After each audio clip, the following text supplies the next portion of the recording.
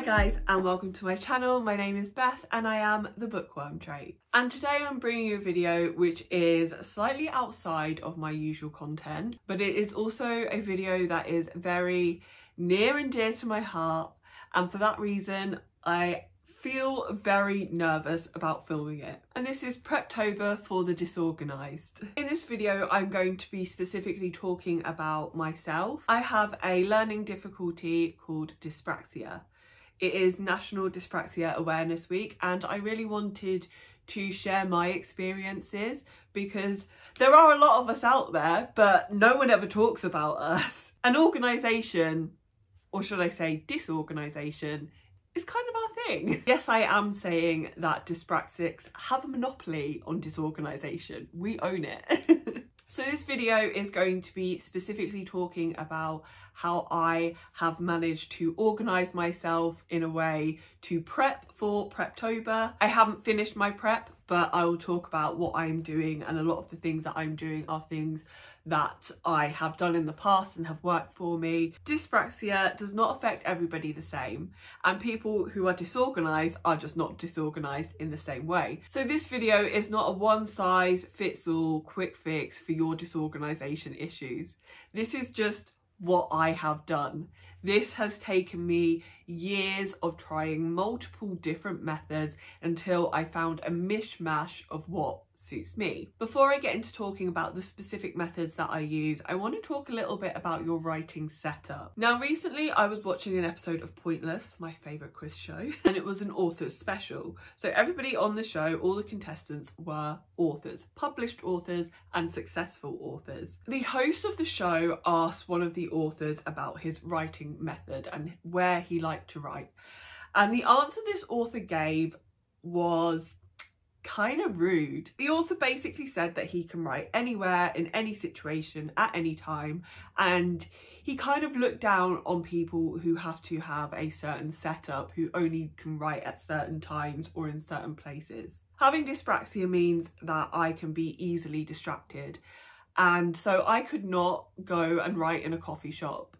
It wouldn't happen. I would spend the time staring out the window, staring at the people around me, probably listening into some conversations because I'm also really nosy. For me to be able to sit there and write or plan, I need a very specific situation. I need to be at home and I need to be comfortable. So this could be sitting on my sofa, sitting in my bed, sitting on a comfy chair, but I couldn't do it at the kitchen table. I would fidget too much. I need complete silence. And if that's not possible, then I can only listen to ambient sounds or something like movie scores, so music without words. I need snacks and drinks. If I don't have snacks and drinks to hand, I'm going to tell myself I'm hungry, I'm going to use it as a distraction, and I'm going to get up and go and make one. I need all my resources at hand. I need a notebook, I need post-its, I need pens. If I don't have everything set up perfectly, I cannot concentrate. The reason that I say this is that I have seen and read so many people give advice saying not to worry about your environment, just write. And it's not always that simple for some of us. If you need a specific setup, do it. Don't let anyone tell you you're wasting your time or you're procrastinating. You know what you need, and if that's what you need, then go for it. So we're going to get into how I prep. I do have a notebook with me where I have written notes on this because another beautiful thing about dyspraxia is it makes us very forgetful, and I really want to make sure that I cover all the points. So if you see me looking down at the notebook, then I'm just making sure I give you all the info. So step one of the prepping process is obviously your idea. Now I can't tell you how to generate an idea. That's gonna have to be your own thing. There are idea generators if you are really stumped, but I would say that most of my inspiration comes from my dreams, my weird brain, and nature documentaries. Don't know why. What I would recommend that you do is that you keep a writer's notebook. Now, however you want to do this is fine. I personally use the Notes app on my phone because then it's something that I always have to hand whenever something inspires me. What I will say is it is so important that you keep all these ideas together in one place. Again, our dyspraxia or our disorganization makes our minds a little bit chaotic sometimes. And I was at the point where I had multiple notebooks which all had different ideas in them. And so if I ever actually wanted to go and revisit these ideas, I had no idea where they would be because I'm a notebook hoarder. So what I do now, as I said, I just use the Notes app on my phone and I will jot down anything that inspires me. So sometimes this is something as simple as a sentence.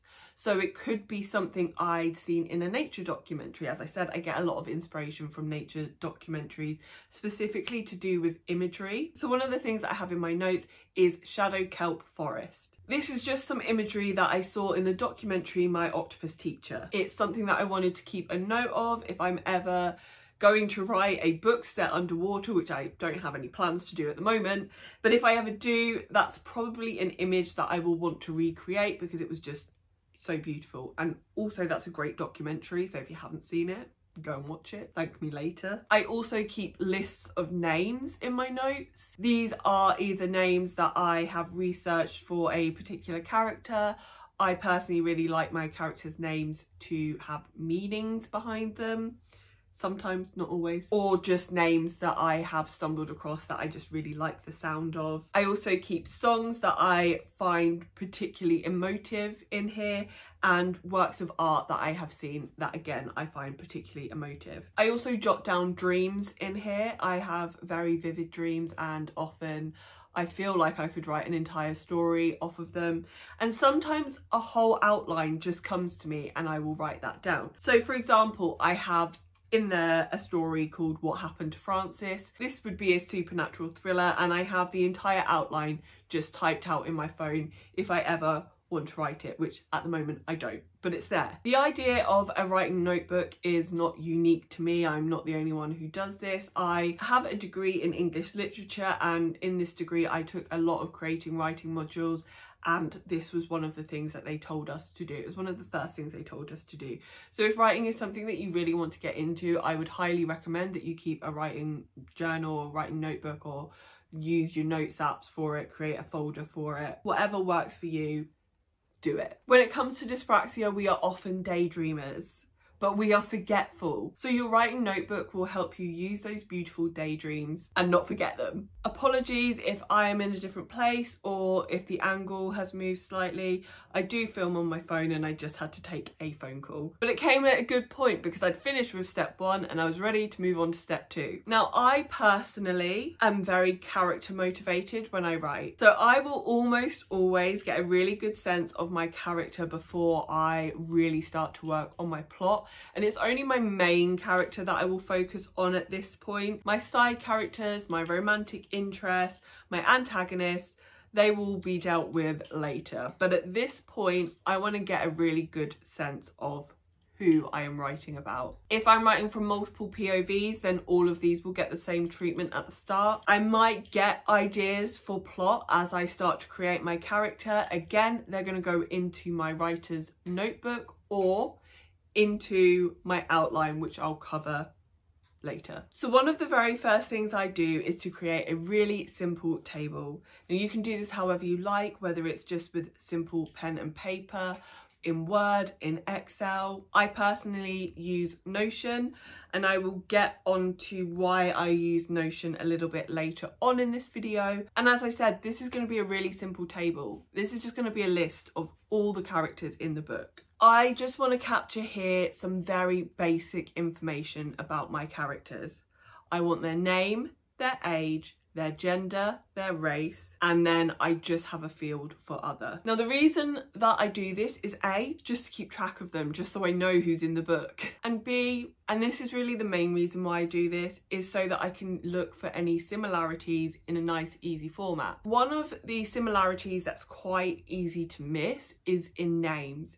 You don't want to have a Hannah, a Hayley and a Holly, because that's going to be confusing for your reader to keep track of who everyone is, because the names sound so similar, unless there's a reason for you having a Hannah, a Hayley and a Holly. It also allows me to see what representation I have in my books. So being someone who is both neurodiverse and mixed race, it's really important to me that my books are diverse, and it should be important to you too, because diversity is good. We live in a diverse world, let's have diverse books too. I will then just add and remove characters as I go through the process of creating my story. The second thing that I do at this stage is do a character profile, and this is, in my opinion, the most important part of character creation. I know not everybody feels the need to do this, but I would highly recommend it. And more than that, I would say that your character profile for your main character should contain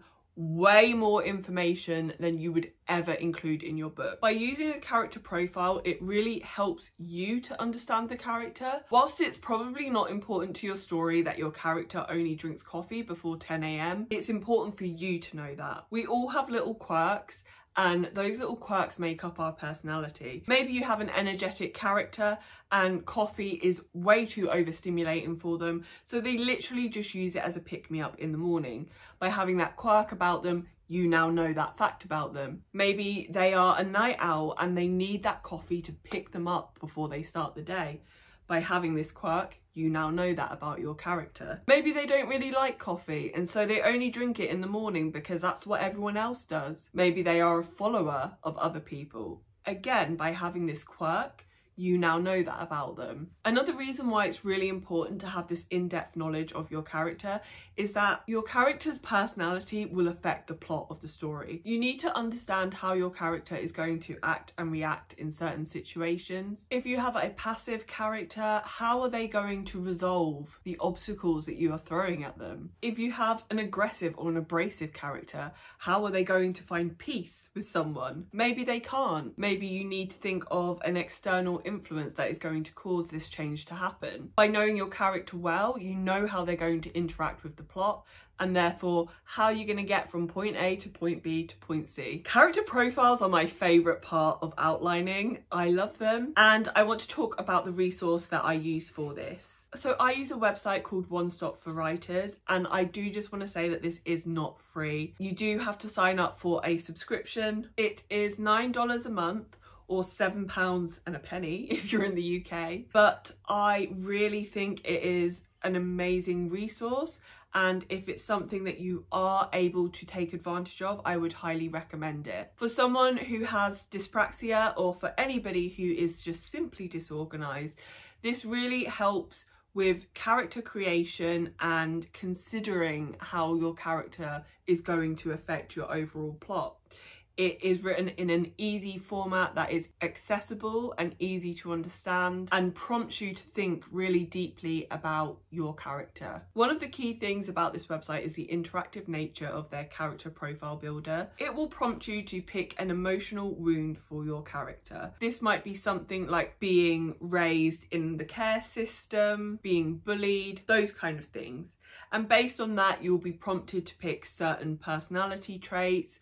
You'll be prompted to think about how that motivates them, why that has had an effect on them, what lies they tell themselves based on that effect. It's more than just background and history. It's a real deep delve into the character's personality. Now, whilst this character profile builder can only be accessed through the subscription, there are options on their website where you can see information for free. So they have an emotional wound thesaurus where you can access certain parts of the information around emotional wounds. They also have books, so they have literal thesauruses that you can also purchase and read through. Even if the paid subscription is not something that is possible for you, I would highly recommend looking into emotional wounds more, because they will really help you to create deep and complex characters. Now, before I go into step 3, which is when I come to doing my actual outline, I just want to take a sidestep into Pinterest. Now, I use Pinterest boards. I love Pinterest. I think it is such a great resource for a writer. I like to create Pinterest boards for my books because, number one, it's fun. Sometimes outlining, plotting, character creation can be very draining, very tiring, and sometimes I just can't focus. As another part of our dyspraxia brains, sometimes they just don't want to focus and they're just like, no, we're not doing this today. We want to stare out the window. We don't want to do any work. In those instances, if I'm like, I need to be doing something productive, I will often head over to Pinterest. Some of the things that I like to get from Pinterest, I like to get ideas for physical places in my book. So for instance, the novel that I plan to write for NaNoWriMo is set in a stately home in the UK. So in my current Pinterest board, I have lots of images of stately homes. By looking at these visual representations, then when I come to write descriptions, I can look at them and I can look at how shadow and light play. I can look at the colours and the textures of the rock. I can look at the overall size of them. These are all little tiny things, but when it comes to writing them, actually seeing it makes it easier for you to create a good visual image. The second thing is maps. A big part of dyspraxia is our spatial awareness and our understanding of directions. I cannot follow directions for the life of me. No. If you give me directions, my brain just tunes it out. It literally will switch off and I'll just be like, I don't know. I'm just gonna walk this way and hope for the best.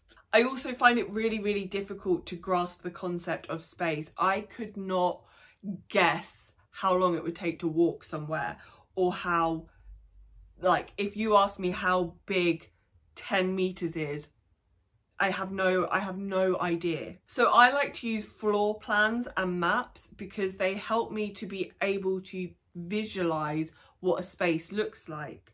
So again, going back to my current novel set in the stately home, I looked at floor plans of stately homes. What I've personally done, which is not something everybody would need, but I need it, is I then loaded one of these floor plans into Procreate, which is another piece of software that you have to pay for. I believe it's a one-off payment of £10, but there are definitely free options and free ways of doing this. You don't need to do it in Procreate. But I downloaded my floor plan into Procreate and then I drew over the top of this so that it fit the floor plan of my actual novel. And this really helps me to visualize what's going on. I'll insert a picture of it so you can see kind of what I'm talking about. And as you can see, it is very, very messy. Another thing about planning is remember that this is for you and it's not for anyone else. So if it's messy and disorganized, but it makes sense to you, then that's fine. I also like to get ideas for scenes from Pinterest, specifically romance scenes. I don't know what it is, but seeing a picture of two people kissing and how they are holding each other really helps me to write romantic scenes, because I can see the hand is round the neck, or the hand is on the side or to the face, and how the head twists. It applies to any scene where you are trying to place a human in a physical position that you maybe haven't been in. This Pinterest side step is definitely not something that you need to do. I just really enjoy it, and if you want to do it, great. So we are moving into our final step, and this is the plot outline. Now, out of all the steps, I would say this is the most personal one, and what I am doing might not work for you whatsoever. I would say, yes, keep a writer's journal. It's going to help you. I would say make sure you do character profiles. It's going to help you. I would even say use Pinterest. It's fun and it will help you. But my plot outlines and how I do this is specific to me and my brain, and this might not help you. The best advice I can give you when it comes to finding a way to outline that works for you is to just keep trying. Keep trying different methods until you find one that sticks. Now, the software that I use for my planning is called Notion. It is a free app. or free website. You can also use a web-based version of it. And I know that it is available on iOS devices. I'm not 100% sure about Android. I believe it is, but I will put something in to let you know for definite. And this is one of the key pros for me with Notion. Again, dyspraxia mind, trouble focusing, trouble organising my time. So I know when the mood takes me to write and I have the time to write, I want to do it there and then. And being able to access it on my laptop, on my iPad and on my phone means that wherever I am, wherever the creative muses speak to me, I can go. So my outline is done really in two sections. Section 1 is what we all know as an outline. And I break this down into two parts. So I do my character plot, in which I outline my relationship developments and my character development. And then I do what I call my action plot. Sometimes I call it my magic plot. And this is where I talk about the plot part of the story. So what happens and when. So if we use Game of Thrones as an example here, and we're simply just going to focus on Eddard Stark for this. I'm not going to do it for every single thing in Game of Thrones because this would be a very long video. So in the character plot, I would look at his relationships. There isn't much character development for Eddard Stark, so it would simply be his relationship with Catelyn, his relationship with his children, and his relationship with Cersei and the king, and how those change over the course of the book. In the action plot, I don't want to give spoilers for Game of Thrones, but I feel like if you don't know this by now, then where have you been? I'll just put spoiler on the screen and just mute me until the spoiler goes, just in case you are one of the few people who don't know what happens in the very beginning of Game of Thrones. In our action plot, I would purely be focusing on his investigation into Robert Baratheon's murder and leading up to his beheading. Once I have these two plots down, I then do a timeline. I do my timeline in One Stop for Writers, but there are plenty of free websites that you can create a timeline on. Literally just Google timeline creation, you'll find it. On this timeline, I will just put my points from my action and my character plots. And that then just means that I have an overview of what's happening in the story and when, and that I know which character beats I have to hit and which action beats I have to hit. This is something that works for me because it's not super in depth. I'm not plotting every scene. I still have some creativity left in me when it comes to actually writing it. The second thing I do during the outline stage, in depth, but I will do during the character creation stage as well, is research. And again, I have this in Notion, so I'll have separate tabs. I'll probably have inserted some kind of graphic so you can see it, but I'll have separate tabs, and in there I will put my research. Now, it is very, very important that your research is all in one place and that that place is easy to find, and it's very important that this is organised. Anything else, let your chaotic brain do what it wants, but with your research, it needs to be organised, because if you need to go back to find something, you need to be able to find it. So to give you an example of some of the things that I research. So my character in my NaNoWriMo project is a librarian. So I need to understand how one becomes a librarian and what that job entails. I have a character with a specific mental health disorder. I want to make sure that my representation of that mental health issue is good. I don't want to be misrepresenting that illness or showing it in a bad light. So it's really important that I have clear research and that I can find information on that mental health condition as and when I need it. I originally was going to have a character completing a PhD during the course of this novel. I'm not having that anymore, so I don't mind showing you this. So you can see I click on PhD and we then have subheadings. So there's only two in here because I got rid of this pretty early on. but we have general information. If I go into general information, it's just going to give me general information about PhD. So this would be information that I found that I'm not sure, I don't have a specific header for. Beneath that, I have an option for 3 stages. And this is because when I was researching PhDs, I found that they typically occurred in 3 stages. So I've written what those are. If I had continued, this would have a lot more information in it, but it doesn't. So the final thing I want to talk about when it comes to outlining is quick note.